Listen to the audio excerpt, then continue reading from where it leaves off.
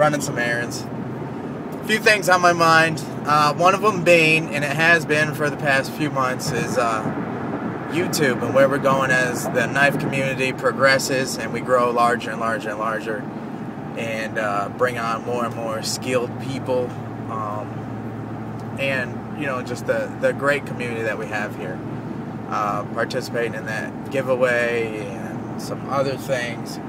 I just think that we're making it happen over here, and I love to see it grow like this. So, man, I love the forums. I really do. I was there for years and years and years. I still lurk, but I don't post much anymore. It's just so much of the same stuff over and over and over again. You go to Blade forums and it's all about, oh, Strider sucks and this and that, and then you go over to USN, they're not as bad at all. I mean, it seems like that's the premium forum where any serious collector is. But I'm starting to see, or from what I perceive to see, is the two coming together, if you will. A lot of the people who are on the forums are also on YouTube, and it's all kind of mishmashing together, and you're starting to see a lot more higher-end collections on YouTube. That's awesome. You're starting to see a lot more skilled modifiers. Are we going to stop calling them pimping, or is it still always going to be pimping? I don't know. I don't really care. I mean, a knife pimper, I don't particularly think it sounds awesome, but whatever. I guess that's what it is. Knife pimping. Anyways, with the great people out there, it's just, I think we're growing. I think we're going in the right direction. I like to see it. One thing I want to do is I want to start doing more and more shout outs. Haven't done a shout out in a long time. I don't really have anybody on my mind right now, just because I need to. There's so many. I've found so many channels that I never even knew about. It's just crazy. It's great. It's wonderful. I would encourage anybody to just make a video. You do feel a little bit silly at first. You really do. And I still do to this day at times. But you do get used to it. And it is fun to do. It's actually fun to make a video. So I would encourage that. I think there's still a lot of unfound talent out there for just being a knife channel, I guess, or some people say personality. I don't know. Whatever. But I like to see the way it's going. We're growing. I know my subscriber base is growing, and everybody else seems to be growing, which tells me that more people are signing up to YouTube, and that's a cool thing. There's a few things, and I probably may catch a little flack for this, but I do think that when you go on the forums, and some people don't take YouTube seriously, and I think there's a few things that we could do a little bit better, us video makers. And one thing is, when you've been gone, say you make videos every day or every 2 days and you disappear for a week, just my opinion, when you come back, you don't need to apologize, especially if you have your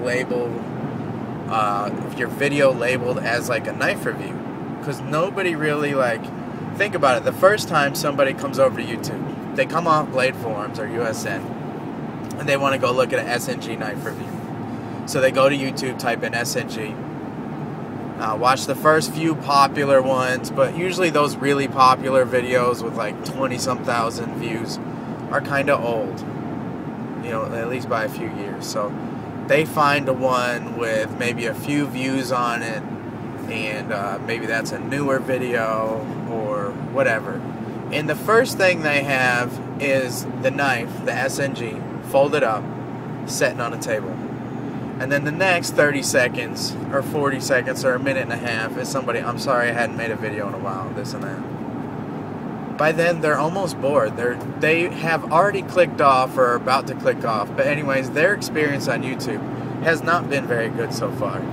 Okay? Or at least that's my opinion. Then they may talk about the knife specs.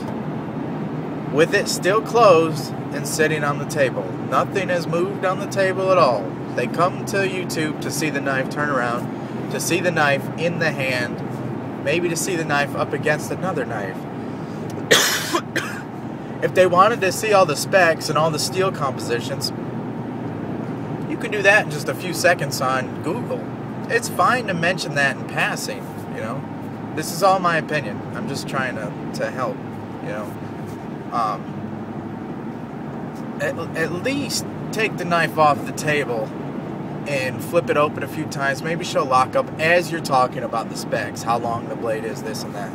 Me personally, I don't care about specs, and I've never had one complaint in the, whatever, 200 and some videos I've made, or maybe whatever, all the knife reviews I've ever made. Nobody's ever said, hey man, you didn't give me the steel composition and the blade length. I try to slip it in, but really, I don't think it's necessary. That's just me. Some people really like to do all that. I think it just bores people. Another thing, when you open up the knife, yeah, this is a flat, we're still reviewing the SNG, okay? Theoretically. And you open up the knife. Oh, it's a flat ground blade. Yes, it has a finger trail here. They can see all that in the picture. They come to YouTube again to something different. Let's give them something different. What is your experience? And again, that would be another thing. I don't think you can really give a good knife review without actually using the knife. Now, I'm not saying you have to use the knife for a year or a month even.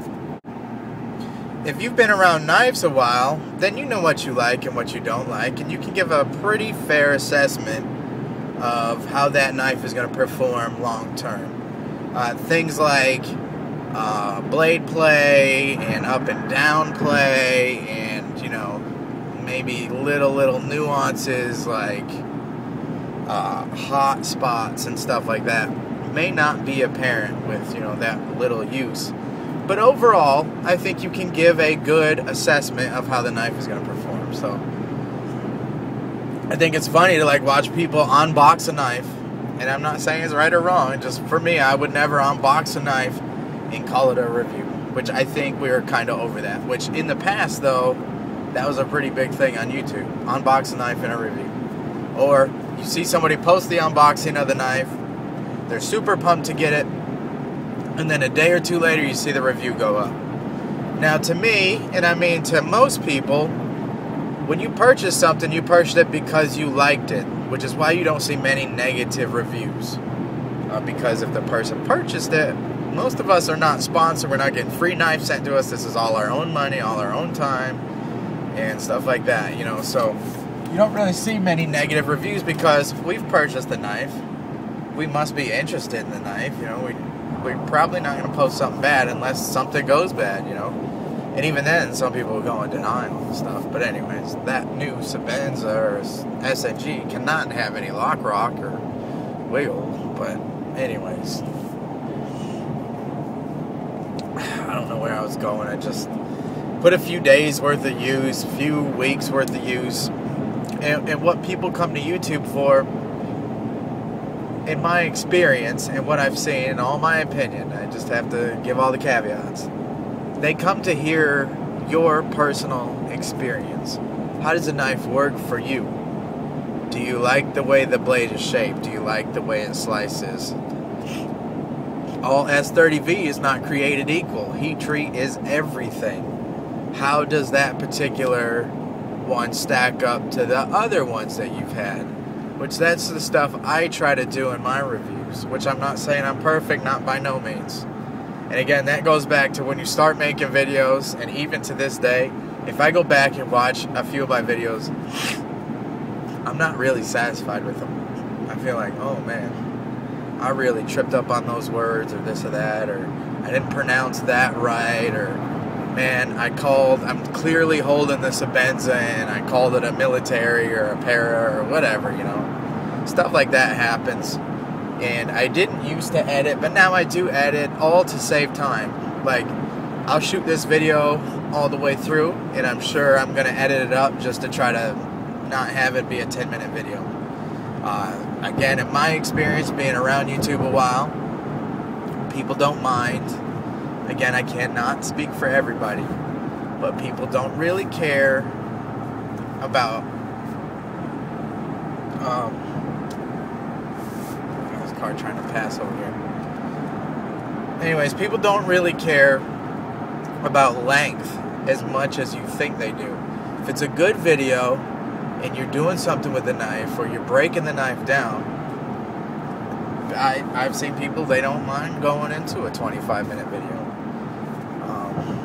I was around YouTube when it was only 10 minutes per video, and I had a 3-part video on a takedown for an SNG, and almost the third video has almost as much views as the first one.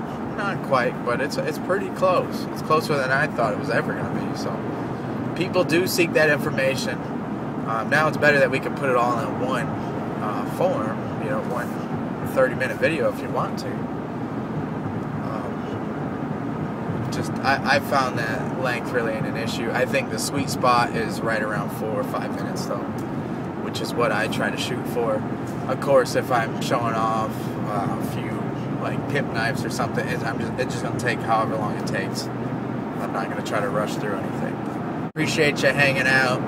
I would make the videos if you guys did watch them, so I really do appreciate it. See ya.